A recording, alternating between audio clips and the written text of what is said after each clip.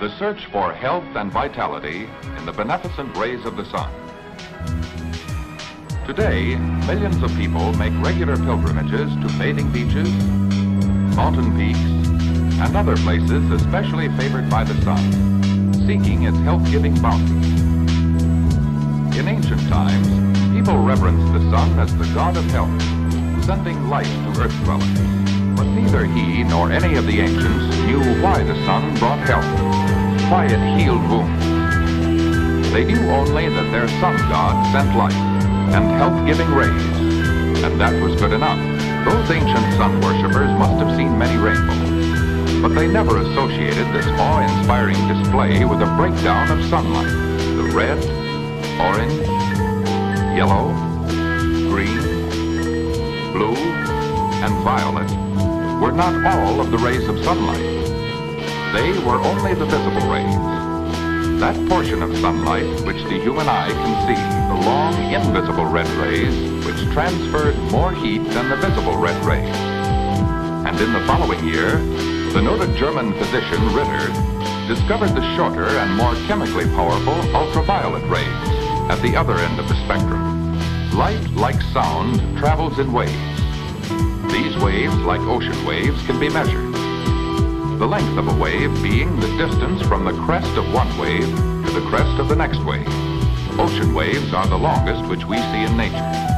These little ripples are also waves, but their wavelengths are much smaller than the giant ocean waves. But even these tiny waves are tremendous in size compared to the wavelengths of light, which are so small that an entirely different unit of measurement had to be developed, the accepted unit of measurement of light. But it wasn't until 1877 that a sensational discovery was made by two English scientists. Their discovery was the start of the great modern development of ultraviolet therapy.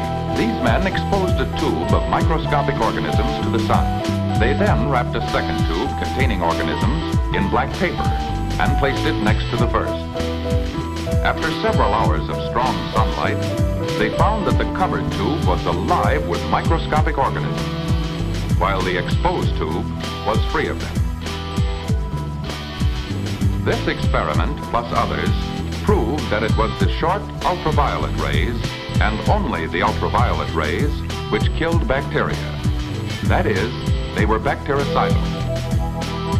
But the ultraviolet rays of the sun could not be depended upon, for unfortunately, ultraviolet light, as offered by nature, is very changeable and unreliable. It varies in different parts of the world, different seasons of the year, and different times of the day. In addition, and even more important, most of the valuable rays are soaked up by the Earth's atmosphere. The long infrared heat rays get through the Earth's atmosphere easily, but only the few ultraviolet rays near the visible part of the spectrum reach the Earth's surface. And those few that do get through are further dissipated by the haze and smoke of modern industrial life. Even the glass in our homes and our modern clothes prevent us from getting any of the benefits of the sun's valuable ultraviolet rays. Most people born in a field of disaster never find their way to the flowers beyond. This universe is speaking with infinite tongues, and unlimited perceptions are part of the one. Incredible mercy, unfathomable love, my tiny existence under the sun. Under the sun, under the sun, adorned in a cloak of the glittering stars. Creator has given us a chance to become eternally woven in the delicate skin that holds all creation, and we all fit in, yes we do. Under the sun, under the sun, under the sun.